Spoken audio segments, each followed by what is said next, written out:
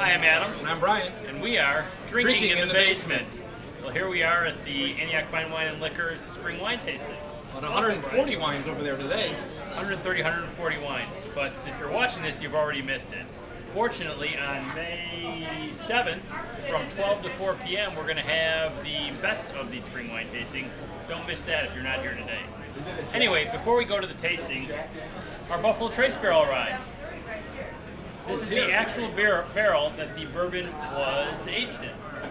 We still have the tasting. We have the tasting bottle, and we have 3 different sizes of Buffalo Trace. We have 375s, they're $12.99. We have 750s, they're $25.99, and we have 175s, are $54.99. And if you come and find Adam in the store and mention Drinking in the Basement, I'm sure you can get a better deal on some of the Buffalo Trace bottles. All right, so now what do you think? Let's go. I think we should go over and try some wine. All right, so here we are at the tasting. It's kind of crowded, and people are walking by, as you can see. So we're just going to get some wine and go try it maybe off to the side. Brian, let's get some Fess Parker Big Easy.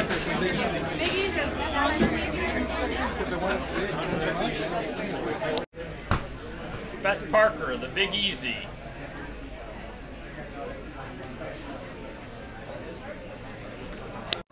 I'm ready. All right. So we're at the Fess Parker, the Big Easy Syrah.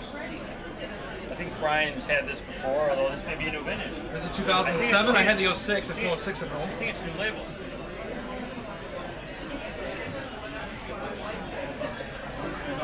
In honor of the great Fess Parker who passed away recently. Excellent. Full fruit, rich nose. Definitely good value for a wine under $30. Yeah, this is really nice. One of the best wines we've tasted. Definitely better than the Disney wines and the box wines. Better than the box wines. I would definitely say that is true. We got a very nice pour from Jackie from Pure Wine Company. Take table number 1. All right, let's finish this up and go on to the next one. Very good.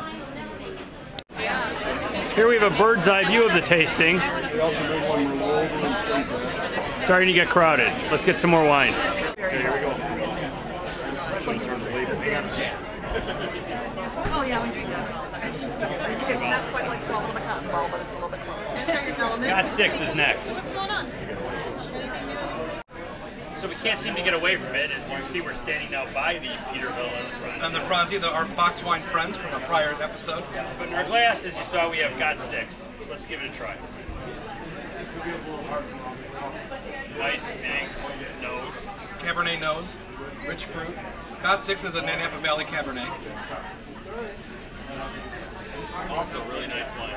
Excellent. Very good. And, we opened this about an hour before we started, so it's just to do that because this is a pretty big wine. And it's it's on sale today at the tasting for $35, $34.99. All right, let's go to the next one. All right. Your favorite wines? The Dornfelder Slinkhouse and the Whip Sauvignon Blanc. All right, great. Thank you. Baby dog, don't forget the mushroom and all the 4 different kinds of dogs. Recording now? What, just tasting? Okay, so the next wine we have here to taste is actually a white wine. The 2009 Bornheimer Heidelberg. It's a Riesling from Germany. You recall from our Disney adventure, one of the wines we were tasting was from the country of Germany. We weren't too friendly to the German wines from Epcot. No, of course, that was just a Spätlese, so it was just a big designation when the grapes were picked. It didn't say what grapes were in it. This is Spätlese grape. So, nice citrus. Apple, green apple. Yeah.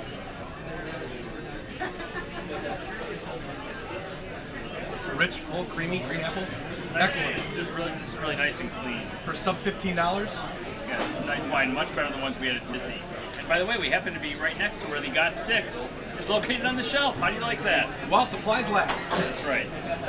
All right, so German wine does not have to be terrible like it was in Disney. So come and see us and we'll get you quality German wine. All right, so let's move on to what's next. What's your favorite wine at the tasting? I'd say the Costa Malbec. The Wira. All right, and as you can see, there's a lot of wines that they like. Right. Thank you. All right. All right, so the next wine we're going to be tasting is Con Creek Cabernet. Limited release from Napa Valley, 2006. It's a limited release because it's a blend, I'm told, of all 15 Napa Valley appellations. Can you name them? No. But perhaps the guy who was filming us can. Maybe not. So a little bit lighter than the Got 6 from the C. Yeah, this one is $20, $19.99. $19.99, so also a little less money. It's still a traditional Cabernet note on it, rich Cabernet. We've been doing a lot of Napa Valley wines. Yeah, we did German. We just did the German wine for Riesling.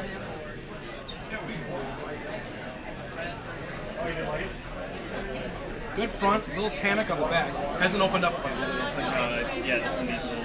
Needs a little bit more air, but all the ingredients are there for a really good wine, especially in the sub $20 range. And there's no 6, so it has a little bit of age on it. All right, I guess let's move on. Well, you know something? Maybe let's go find Joe who sells this wine. Maybe we can get her on video. That's a good idea. All our tasters look like Joe. So here we are by Joe. Joe sells us the Con Creek. All of our tastings look like this. The Buffalo Trace. Which one? My favorite was the Han GSM. The Han GSM, all right? Really good. Nice and jammy, right? And jammy, and not many cases left. Get it now. All right. Thank you. Next is the Grinder. Pinotage. Oh, very cool. South African. Let's go where we can taste it. So here we are with the Grinder. It's a Pinotage, a South African wine, and a Pinotage is a blend or a hybrid grape of Pinot Noir and Cinsault. It's South Africa's signature grape. And we want to thank Brendan for giving us that information. Yes. Thank you, Brendan. We had to look it up. Brendan knew right off the top of his head. All right, so this smells Coffee. Coffee, absolutely coffee. So wine can be anything. Coffee. I'm not a big fan of coffee. I don't drink it at all. Brendan has about 6 to 8 cups every day. Coffee. You should be with him in the morning. I should. Coffee and chocolate. This is coffee and chocolate. Actually, for what, $12, $13? It's not a bad glass of wine. Again, you know, I'm not crazy about coffee, so this is not something that I would necessarily drink. This would go very good with smoked rib barbecue. Excellent barbecue wine. Did you get that off the bottle? Perhaps. I see Tony is waving behind me. So I guess we'll go see what Tony wants.